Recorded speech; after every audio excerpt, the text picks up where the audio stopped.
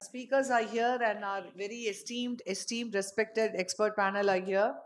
Um, I very warmly invite our judges. First of all, I very warmly invite our chairman, Dr. Virendra Agarwal. I don't know why he's sitting there. These seats are for you. You get up. And we all special welcome to Dr. Arun Kshetrapal, Dr. Anil Radhakrishnan, who finally was bulldozed to sit here. And then we go on to a very special thanks to Dr. Santosh Bhide. Dr. Sunita Dubey has not come. Dr. Swapna Nair, Dr. Matthew Kurian, Dr. Nandakishore, Dr. Gopal Raju, Dr. Vishnu Nadella, Dr. Jignesh, you just came. I didn't see you. You were in my blind spot. Yeah. And Dr. Rajiv Sukumaran. Others have not come. Oh, Dr. Vavikar.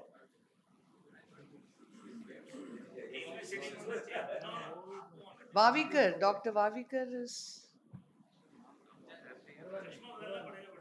चश्मा पालना है भाविकर आप इस session में कि final वाले में इसमें है ठीक है आप है यू आर वेरी इंपॉर्टेंट बैठिए we'll start with the session. We start with our first speaker, Dr. John Davis.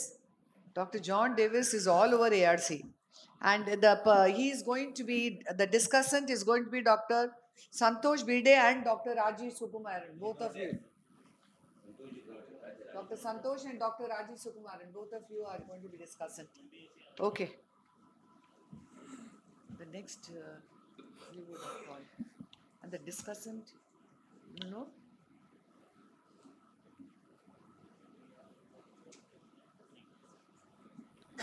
May I start, ma'am? Yes. So my video is on practicing surgeries at home, kitchen ophthalmic surgeon. So this is about how during the when you are stuck at home without access to a wet lab, you can still practice surgeries. This was because of the COVID pandemic and lockdown that this happened. So I'll just play from here.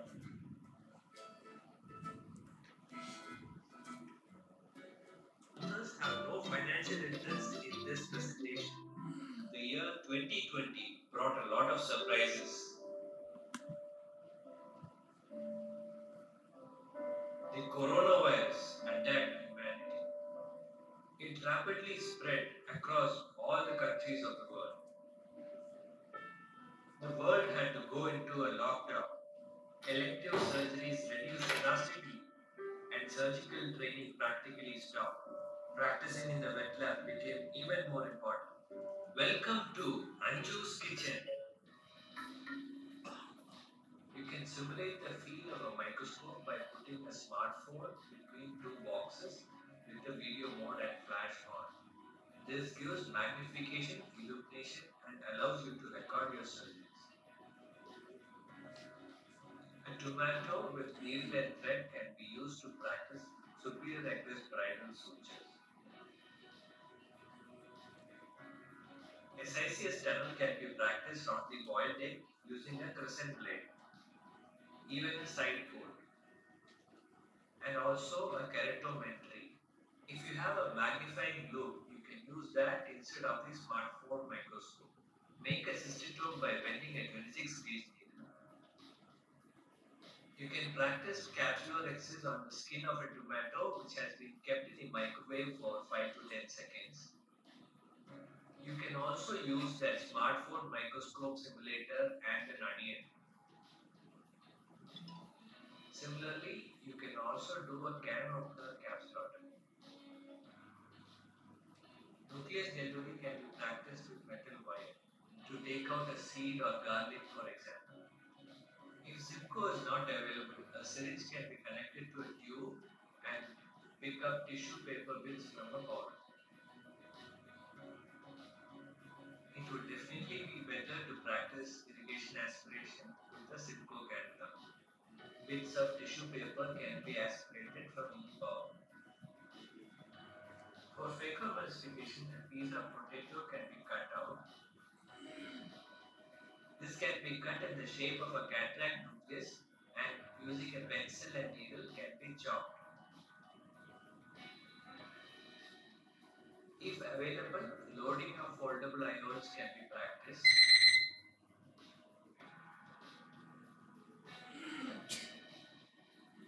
along with the proper injection of the IOS.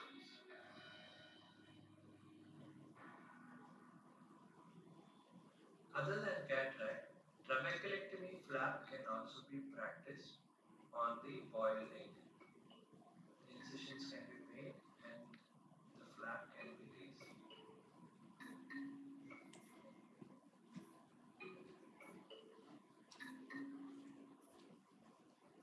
A cut grape fixed on a toy can be used to practice suturing.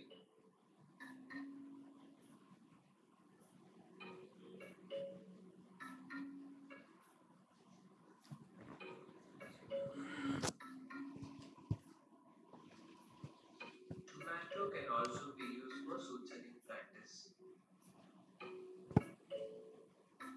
Hope this guides you to set up a wet lab in your kitchen and practice eye surgeries at home during this pandemic. Thank you. John, that was, as usual, an excellent presentation. The value of this presentation is that it does not involve any costly equipment. Yes, Everything is available at home, and you have proven that even the people in the learning stage also can practice all this at home. Congratulations, very good. Thank you, sir. Yeah, as always, out of the box thinking by you. I have observed you in last AIOC also. Thank you, sir. So well done, actually. Very good. Thank you, sir. Keep it up. Should we go on to our... Can I ask him some question? Yes. Regarding the texture and all that, the way you said the keratometry and all, is it the same feel that you have it otherwise, or it is quite different? The Because if texture you're is learning definitely it, not the same, sir. yeah. So Dr. that is Vikas. only, I think, a shortcoming out of it. But otherwise, it's a fantastic Dr. idea the way we Vikas? go Yes, about sir. it. I would like to add that if you have access to eyeballs, that would be better. So if you have human eyeballs, best. If you have, say, pig eyeballs or goat eyeballs, that will be good. But you cannot do all this while you are at home, because at home, getting an eyeball and practicing surgery is frowned upon. So if you are at home, stuck in the kitchen, you don't have access to wet lab, anybody can do this. You don't have to Tactile gross out feel is anything. not there. As a starting point, it is very good because once at least you get a feel of how to hold it and all.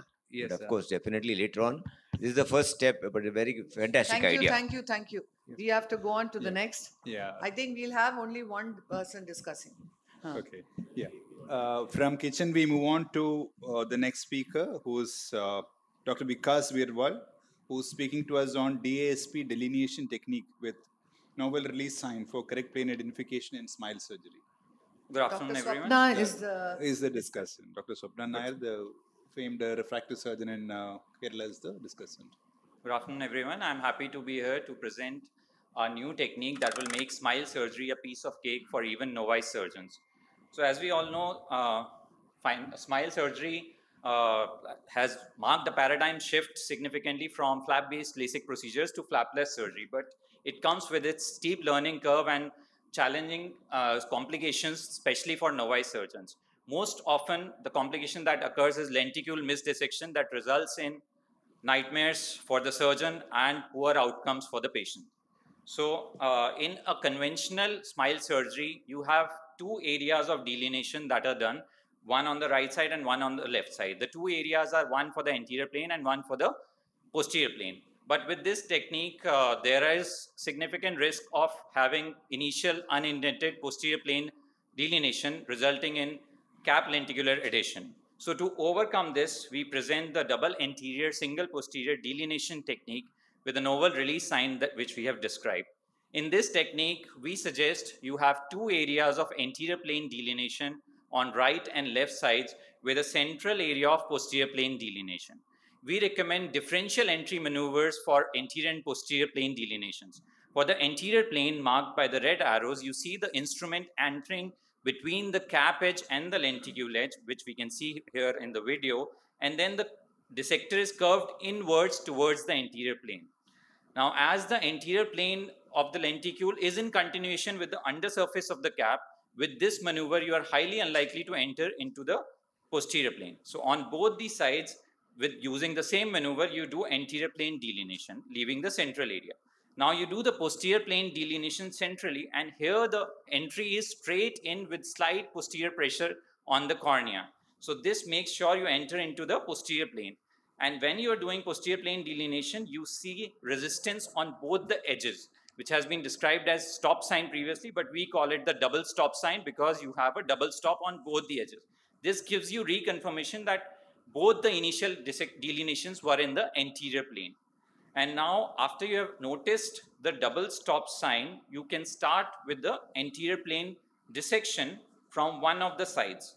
Now, when you do the anterior plane dissection from one of the sides, as we will see in the video ahead, that you take the long dissector from one of the areas where you have delineated the anterior plane, and as you move across and cross over to the other anterior delineated area, there is a sudden release of resistance because that area has already been delineated. This you can see here again, that as you move across towards the other area of anterior delineation, there will be a sudden release of resistance, and you can see that coming here. So you can clearly see that this gives you another confirmation that your initial delineations were in the anterior plane only. And when you do the posterior dissection, you don't see any release sign because there was only single area of posterior delineation that had happened. Now, following your dissections have been completed and you have confirmed they were correct, the rest of the surgery is proceeded in the normal fashion. Now, we performed this surgery as a novice surgeon with less than 5 cases of experience and did not have any lenticular misdissection in 60 cases. And the advantages of our technique is that it's very simple, easy to adapt, and is very repeatable. Can be equally safe in even low myopia patients.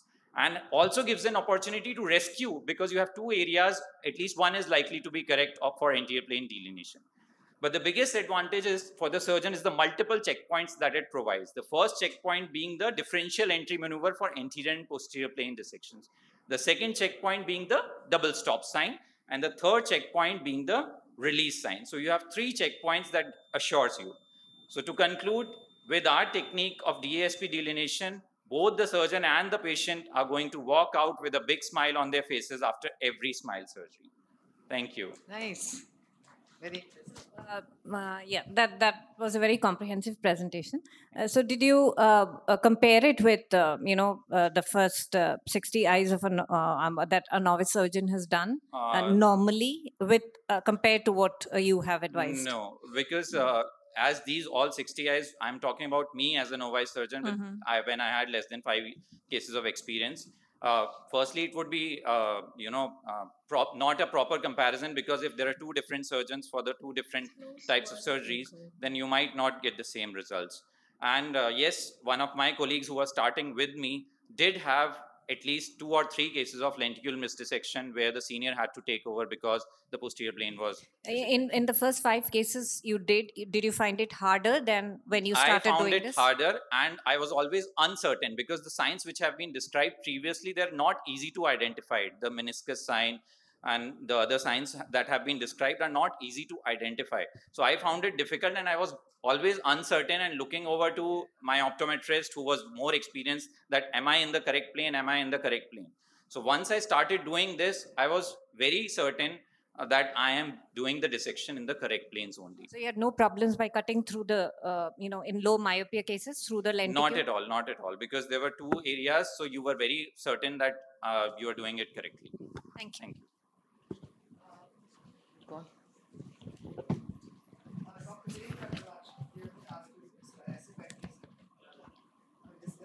The next presenter is Dr. Hridaya Mogan, and she'll be talking on slow swill phaco.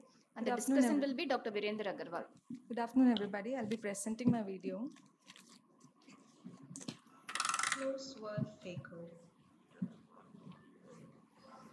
Slow swirl phaco is a novel surgical technique for soft posterior polar cataracts.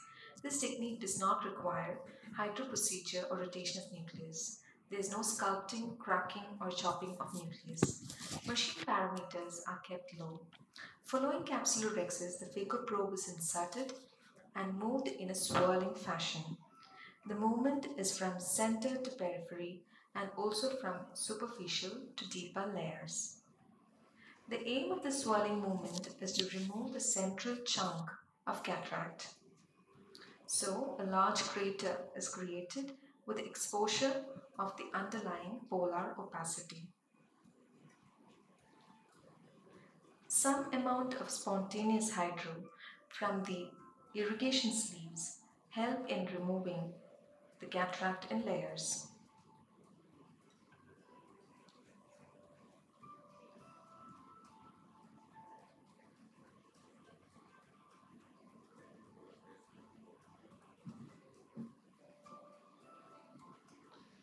The epinuclear layers opposite to the incision can be aspirated then with the phaco probe in low parameter settings.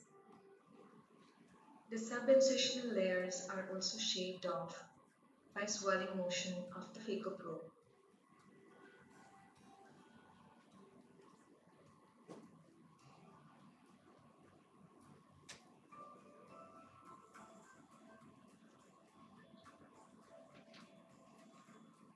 Once a slow swirl is complete, what is left behind is the central polar opacity and the subincisional thin epinuclear plate.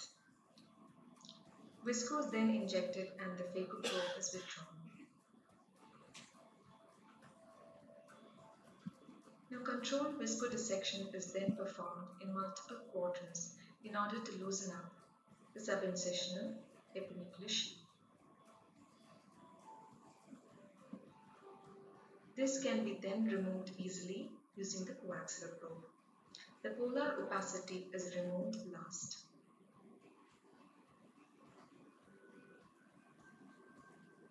Not all cases of slow swirl technique requires viscodissection, as in this case. Here, slow swirl technique is performed. What is left behind is the central polar opacity and the subincisional epinuclear sheet.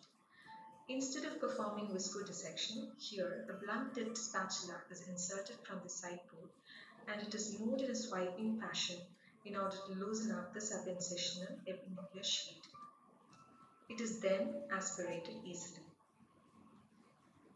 In cases of slow swirl phaco where there was a posterior polar plaque, posterior capsulorhexis was performed. This was a young patient who had a dense posterior polar plaque and pre-existing dot-like anterior vitreous opacities. He underwent a slow swirl technique and he had no breach in the posterior capsule iatrogenic. It has been employed in 20 patients with soft posterior polar cataracts and none of the patients had any iatrogenic complications. The advantages of this technique are that it avoids hydro procedures which could predispose to posterior capsular rent. Viscodissection is avoided or minimal. It avoids fluctuations in the anterior chamber and the polar opacity is removed last. Hence, it's a safe technique. Thank you.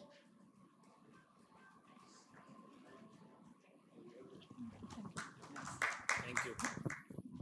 I must appreciate the effort you have done. But what was the size of Rexis?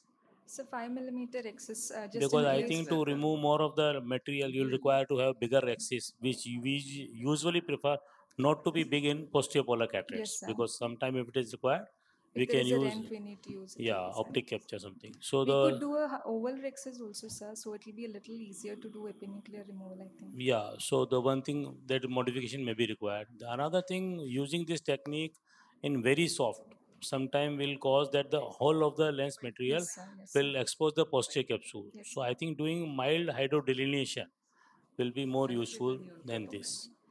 Yes, sir. That is another thing. And the third thing is that you are using a tip which is almost 30-degree kind of thing. Yes, sir. So you can use a 0-degree or 15-degree tip that will be better for these kind of short swivel movement. Okay, sir. And preferably it should be done through 1.8 millimeter phaco kind of tip. So you have easy maneuverability rather than a normal 2.2 or 2.8 phaco. So Okay, these sir. are my suggestions, but otherwise it's a good approach. Thank you, sir. Thank you. Thank you. Thank you. No, call the next speaker. Yeah, now I call upon Dr. Apurva for her presentation on innovative bladeless pterygium surgery, a non-traumatic approach. The discussants would be Dr. Nandakishore and Dr. Arun Kshetrapal. You can't sleep.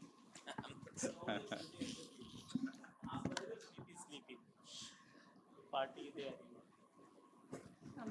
Can I start? Yes, yes. Good afternoon, everyone. My name is Apurva, and today I'll be talking upon bladeless innovative pterygium surgeries, a non-traumatic approach.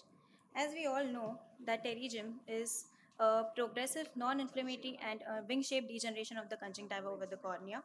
Because it is an agricultural country in India, UV rays have raised the risk of pterygium to a higher level. But pterygium excision surgery can be performed by any ophthalmologist, may it be a retina surgeon, a glaucoma surgeon, cornea surgeon, or a cataract surgeon.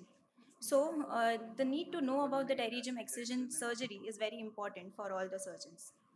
The pterygial excision techniques available are bare sclera technique, amniotic membrane grafting, CAG with sutures, and CAG with fibrin glue.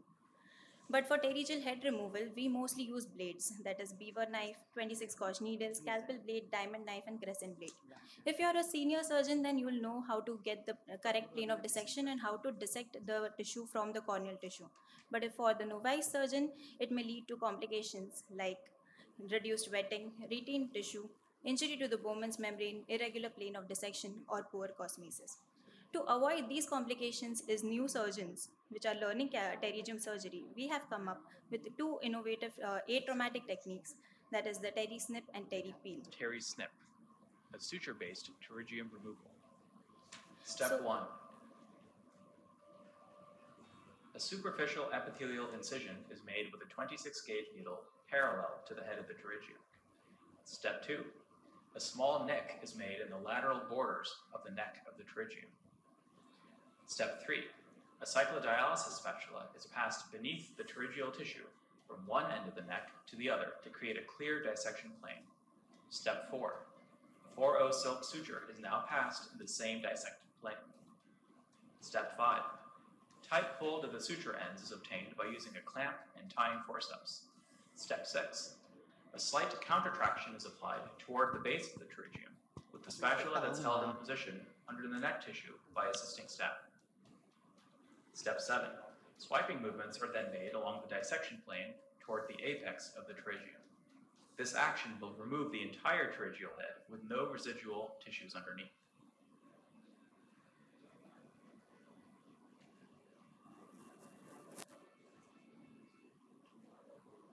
So the disadvantages of this technique are 2 people are required for the countertraction, and the abnormal plane of dissection can lead to retained tissue post-surgery. Bladeless technique In the is second Terry technique, peel, a peel-off technique for pterygium head removal. Step 1. A superficial epithelial incision is made with a 26 gauge needle parallel to the head of the pterygium.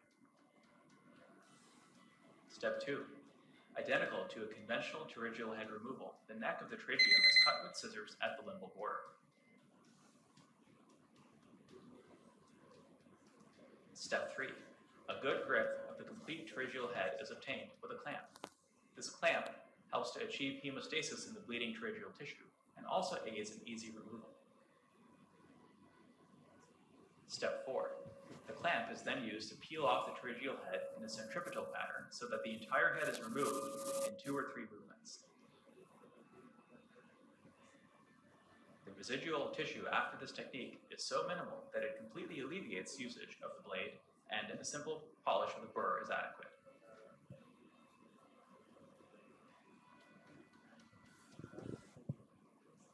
So the disadvantages of this technique are customized instrument for grasping is not available, and lack of counter traction can lead to globe traction, and harder grades of pterygium are difficult to manage. These are our 2 simple and effective techniques for a bladeless pterygium excision that anyone can easily adopt.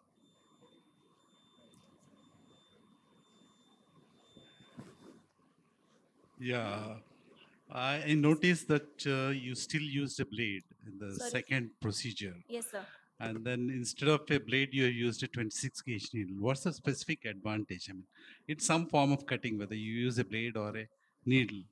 Does the needle help you in any particular way to control your depth of cutting, Sir, or it's the same with the blade?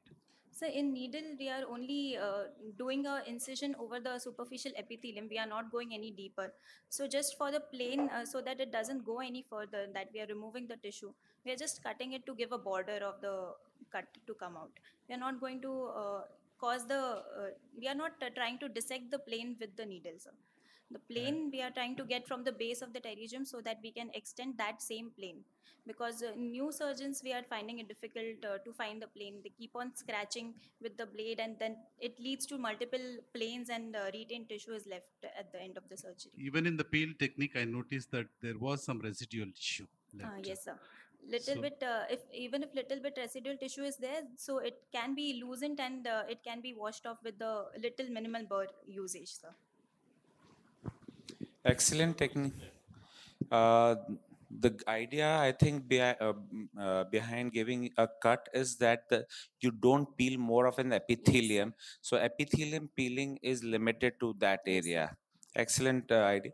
I think this technique will work with atrophic pterygiums and will not work in the young people who have very strong adhesions. I'm slightly skeptical whether this will work in Yes, sir. young. So mostly it is for the getting the correct plane of dissection, and then it is not for the severe grades of pterygium. Mostly for mild to moderate grades of pterygium, which Yeah, is and maybe atrophic pterygium in the older people. It will work fantastically well, I'm sure. yes, sir. Thank you very Thank much. you. Thank you. Yeah. Next we have Dr. Nadella Vishnuvardhan, who's speaking on fiber or plaque. No. No. He's the discussant. Okay. Sorry. No, sorry. Huh. Yeah, Dr. Ravi Kulkarni, and the discussant is Dr. Nadella Vishnuvardhan and Dr. Chandrasekhar Ravi.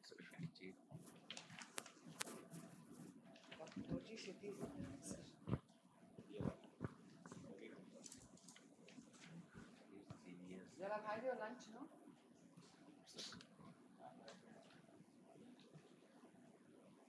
Good afternoon, everybody.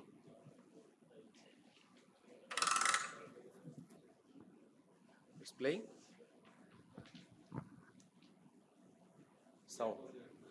Dr. Chandrasekhar's name was Sound volume.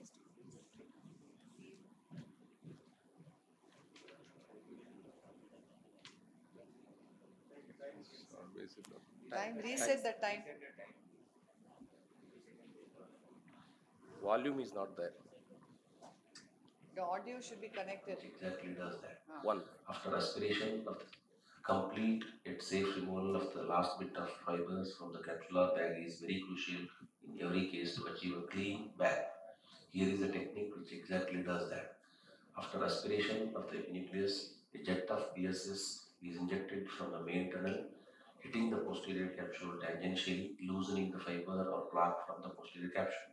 24 gauge cannula mounted on a 2 ml syringe. The piston is taken out. Now only outer jacket is available, and 24 gauge cannula is ready to take out every bit of fiber plaque from the PC. AC maintenance is on, and bottle is at around 100 centimeter height. 24 gauge cannula is taken nearer the raised edge of the fiber or plaque. The BS is rushing into the syringe through this 24 gauge cannula passively will take away all the fibers safely without damaging the posterior capsule.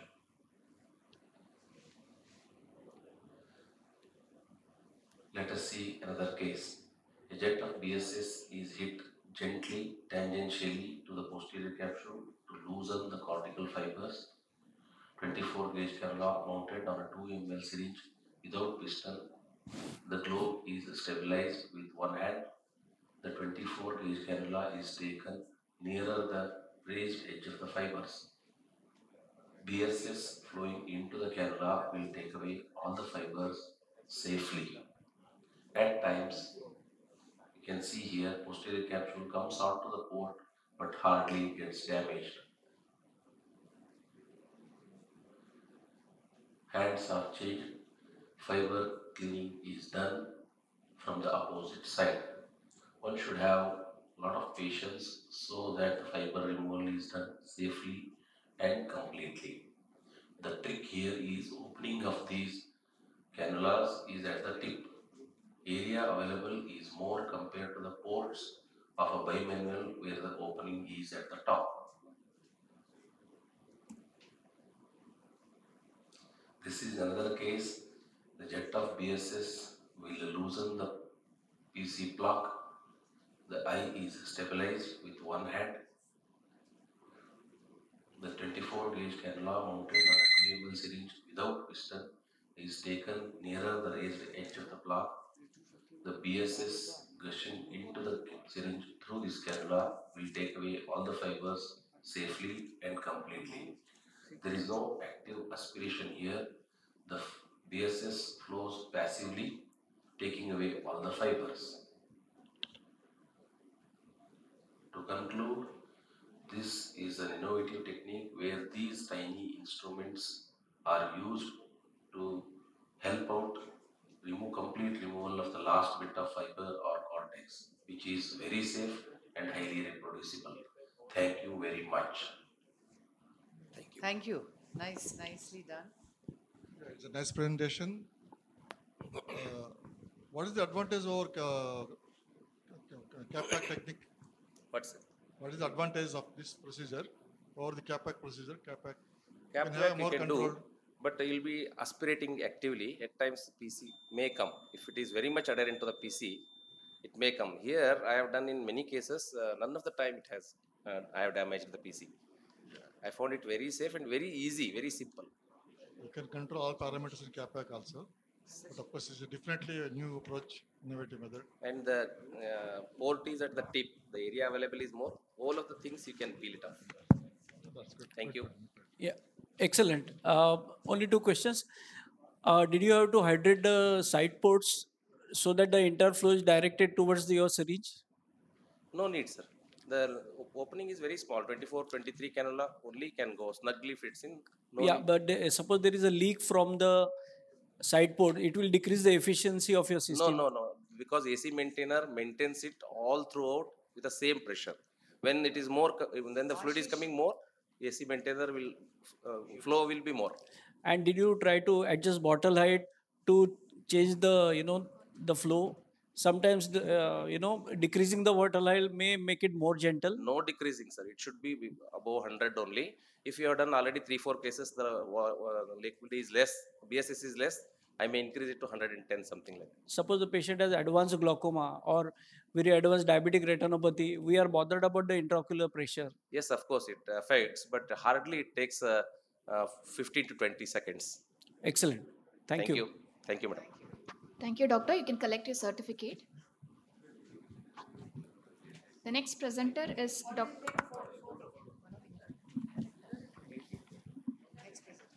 Dr. Ashish. He'll be presenting on a hybrid 26 gauge needle drainage technique in scleral buckling, and the discussant will be Dr. C.V. Gopal Raju, sir.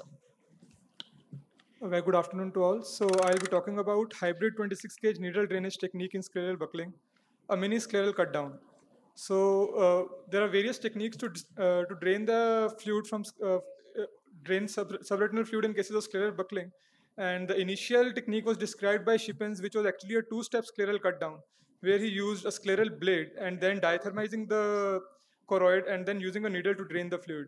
Because of the large sclerotomy, there is a risk of retinal and vitreous incarceration, bleeding from the choroid, and sudden hypotony. To counter this, there are various other needle drainage techniques which have been described, like needle drainage technique, modified needle drainage technique, and a guarded needle drainage technique. Now, the technique described by Charles et al., it involves the use of indirect ophthalmoscopy and a use of a 25G needle, which passes obliquely through the sclera into the subretinal space. The problem is that it is a steep learning curve, and also oblique passes through the choroid increases the chances of choroidal hemorrhage. Contrary to this, the technique described by Azad et al.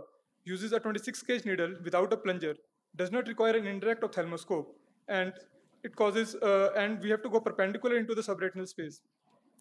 But the problem which I felt while I was in my residency doing this modified needle drainage technique was that as soon as the needle enters into the subretinal space and crosses the sclera as well as the choroid, there is a sudden loss of resistance. And as a result, the needle just gives away, and there's a high chance that the needle might go and hit the retinal surface, especially in cases of shallow retinal detachments. So there's a jerk which is felt as soon as the needle pierces the choroid as well as the sclera. So basically, to avoid this jerk, we have described a technique where we perform a mini scleral cut down using a 26 gauge needle, and we have called it as a hybrid needle drainage technique, which is a hybrid of a scleral cut down technique and a modified needle drainage technique. So in this technique, basically, what we do is we create a mini scleral cut down using the tip of a 26 gauge needle. So here, this is done by doing linear movements and scraping of the scleral surface. And this is done till the choroid starts to appear. So it is at this point that very gently you poke inside the subretinal space using the tip of the needle. And it leads to a passive aggression of fluid. Following this, a cotton bud applicator is used to basically drain out rest of the fluid. So we've already published this technique as a pilot study in Indian Journal of Ophthalmology, and it was a retrospective study where we evaluated the efficacy and safety of hybrid 26 gauge needle drainage technique in scleral buckling. Intraoperative surgical details and postoperative details were noted down, and the adequacy of drainage was assessed by indirect ophthalmoscopy.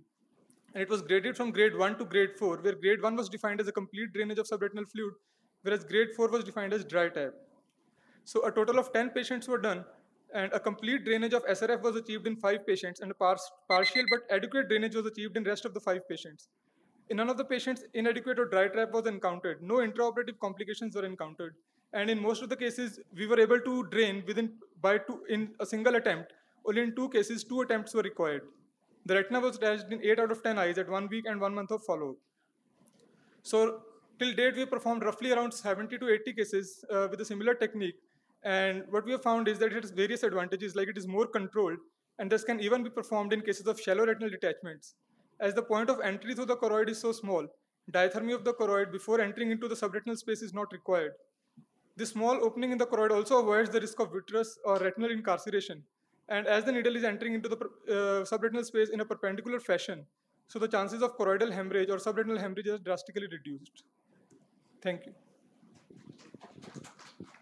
Yeah, that was a good innovation, but only you are using the needle instead of the blade of the earlier technique, and then the size also it is less when compared with the. Yes, sir. The problem with needle technique is, sir, it gives a sudden jerk most of the times.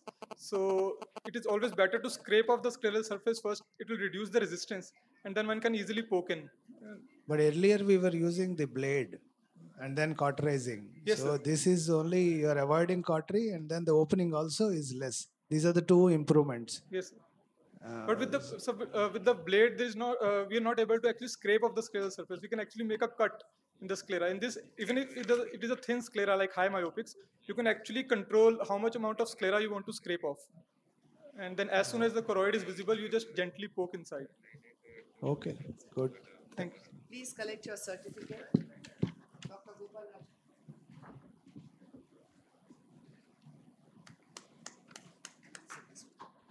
The next presenter is Dr. Mudit. He'll be presenting on a new technique for rheumatogenic RD, and the discussant will be Dr. Jignesh. All right, so first of all, good afternoon, and thanks to ARC for giving us a chance to present our work on using fibrin glue in retinal detachments. Now, we all know that whenever we do a pars plana vitrectomy for detachments is now becoming more and more common. In fact, in one of the practice and trend surveys, we found more than 70% of surgeons prefer a vitrectomy in cases of inferior RDs also with a single tear. Now the problem is that whenever you do a vitrectomy, we end up using silicone oil or gas tamponade in all of these cases, and they come with their own set of problems. You need to give a post-operative positioning to all of your patients for at least 2 weeks. There is always a risk of glaucoma, corneal changes and cataract. There is a delayed visual recovery till the time you do a second surgery to either remove oil or till the time your gas bubble gets absorbed. You need to do a repeat surgery to remove the oil. And if you have put gas inside that, then there's a restriction in air travel. And therefore, we decided to see if we can obviate the problems that silicone oil or gas produces by using fibrin glue as a tamponade. Now, what does a tamponade mean? Tamponade essentially are agents which provide surface tension across breaks in order to prevent fluid from flowing back into the retina till the effect of the laser becomes permanent. And it takes 48 to 72 hours for the laser effect to come. So you essentially need a tamponade agent only for 48 to 72 hours over here. And fibrin glue, the agent that we thought of using, has already been used extensively in ophthalmology in ocular surface procedures, in scleral fixation of intraocular lenses, but also in retina, in optic disc pit associated detachments, and even in macular holes. Fortunately, we also have animal studies which show that it is not toxic to the RP. So we have an agent which has been used in retina and is not toxic to the retina at all. And therefore, we decided to explore its role in detachments. So the technique is pretty simple in the terms of whatever you were doing earlier. Do a vitrectomy, settle the retina, do a laser. But now after doing a laser, instead of putting oil or gas, you put a drop of fibrin glue to cover the break. No post-operative positioning needs to be given to any of our patients. So this is one of our patients, and here if you can see over here, we did a surgery for this patient. The initial steps are simple. You do a complete vitrectomy, remove all of the vitreous. Subsequently, after removing the vitreous, you do a fluid air exchange through your retinotomy. After you have done a fluid air exchange, you do a laser. But after doing a laser, that's when the next step comes. Now in an air-filled globe, over here, after completing of laser, you put 1 drop of fibrin over the break. And after waiting for 2 minutes, a coagulum gets formed. Now this coagulum can be just easily lifted. And after you lift it, you can just place it to cover the break. And that's the end of the surgery. You don't need to put oil, you don't need to put gas. And this is how the patient is the next post-operative day with the retina attached, visual acuity improving to 20/100. At 1 week, the entire fibrin glue goes away, it gets absorbed spontaneously, and you have an attached retina, and the patient did not have to sleep in a prone position. You don't have to put oil, you don't have to put gas. This is one more of a patient with an RD. This is how the patient is on the first post-operative day with absolutely clear media and fluid inside the eye and an attached retina, and the coagulum goes away in 2 weeks. So we have now done it in more than 50 cases, and our outcome measures were anatomical attachment and improvement in visual acuity. And at just 1 week, see, the entire visual acuity improves to 20/80. This is something which we could never ever achieve with conventional tamponades. So these are some of our cases. Inferior detachment, this is how the patient is at 1 week over here. Another patient with vasculitis and detachment, and this is how again the patient is now at 2 weeks. Another patient with an inferior RD, 2200 vision, first post-op day at 1 week and at 2 weeks. We have now even started exploring it in some of our TRD cases. So this was the patient of SLE with a break over here inferiorly. And this is how the patient is on the first post-operative day, under fluid eye, attached retina, coagulum covering the break. 1 week, the coagulum gets absorbed, leaving behind an attached retina. So fibrin glue now allows us basically an opportunity of an absolute early post-operative recovery in an RD patient, visual acuity improving within 1 week, no positioning, no gas or oil tamponade. Thank you so much.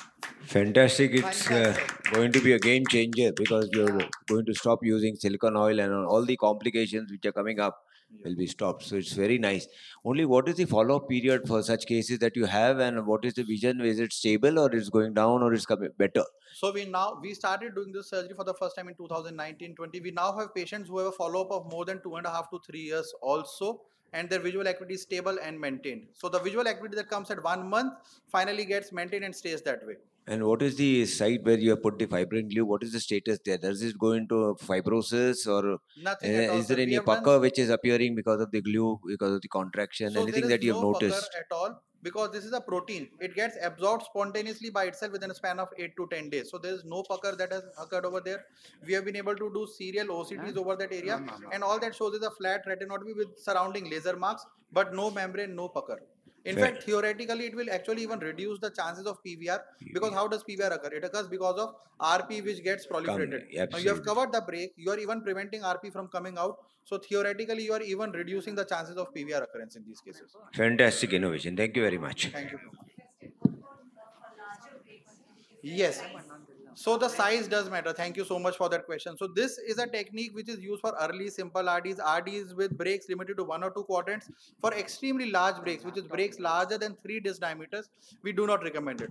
And the reason is that if you put it in a very large break of more than 3 diameters, the problem is that the glue can go subretinally and it will not then serve the purpose. What about the clockers? Have you covered 360 degrees all the one thing, only in the dependent and superior position? Which positions have you got the maximum So we results? have done it for inferior RDs, we have done it for superior RDs. We have now done it in total for 57 cases. Of them, 29 were inferior retinal detachment. It works extremely well in inferior RDs, also in superior temporal nasal. Once you have put a drop of fibrin and the coagulum is formed after 3 minutes, it doesn't go away anywhere. It stays that way. Fine. Thank you, sir. Thank you so much. We go on to our next. The next speaker is Dr. Sunita, and she'll be talking on the modified technique for treatment of large acute eye drops, and Dr. Swapna Nair will be the discussant. Hello everyone, so I'll be talking on a modified technique of management of acute eye drops. Acute eye drops occurs due to sudden split in Descemet's membrane in the Duas layer, and there are several ways of managing. This doesn't go forward. It doesn't go forward.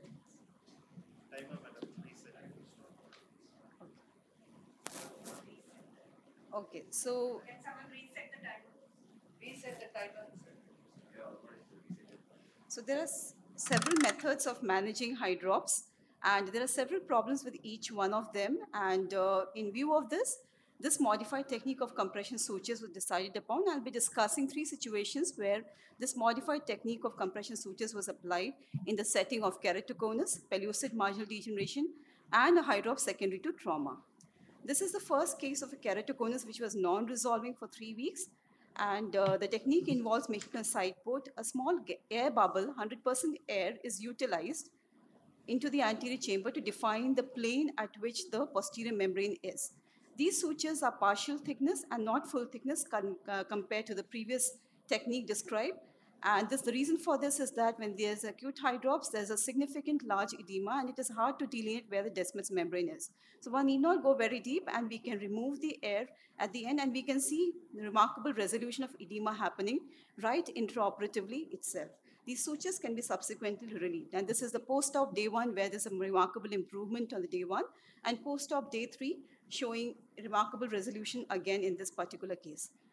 This technique can also be applied for pellucid marginal degeneration where there's a peripheral edema, and this is one such case where the same technique was applied with compression sutures. In pellucid, the break is concentric to the limbus, and hence radial sutures are applied. So this is the pre-op and post-op on the same day. So this was the case of post-trauma with a thin cornea, and we can see there's a Descemet's membrane, posterior membrane split 360 degrees all throughout, and this is the cause for the large hydrops. Same technique applied, the side port is made, air bubble is injected to define the plane of the level of suturing, and partial thickness sutures are again taken. And in this particular case, since the breach is circumferential all throughout, sutures have been taken circumferentially all throughout, just like we do for a PK, because the split was all throughout 360 degrees circumference, followed by which a BCL and the contact lens is applied after removing, and very trace amount of air bubble is used. There's no C3F8, there is no SF6, so no tamponading gases are used. Now, this is the post-op day 1. The patient has a remarkable recovery, and post-op 1 week when the patient's vision acuity was restored. So compared to the conventional things, what are the modified steps? We take partial thickness sutures. This makes suturing way easier in grossly edematous hydrops. Sutures act as draining the fluid like venting incisions, and resolution of edema is pretty much rapid. 100% air bubble is used instead of C3F8 and SF6, so it eliminates the risk of pupillary block, and C3F8 and SF6 gas bubble related complications such as pupillary block and Uritz-Zavalia syndrome and cataract formation. This technique is not dependent on gas and air in the anterior chamber, and hence it is effective for inferior breaks as well, and can be applied to diverse indications we saw in keratoconus, pellucid, and trauma-related. What is the suturing strategy? The guiding principle is based upon perpendicular to the tear when it can be identified. These are the cartoons showing the various techniques in which the suturing pattern is taken.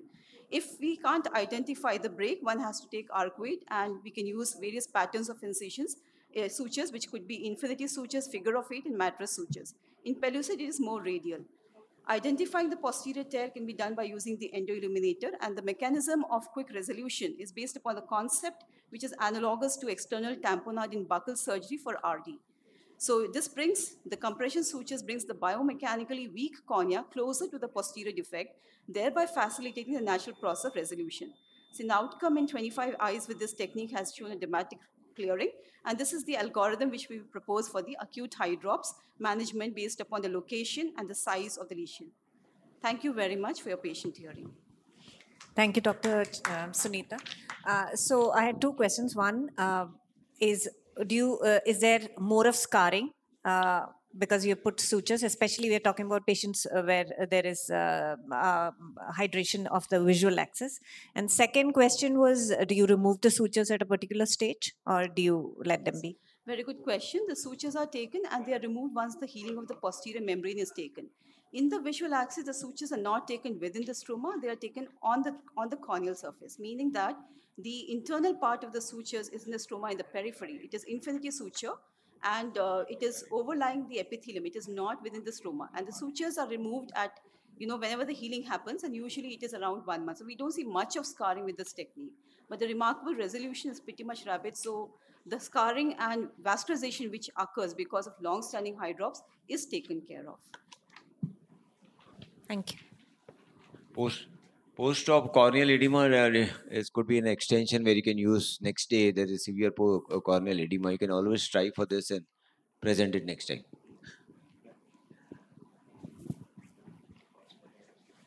The cause, I think it depends on the cause. Right. There has to be a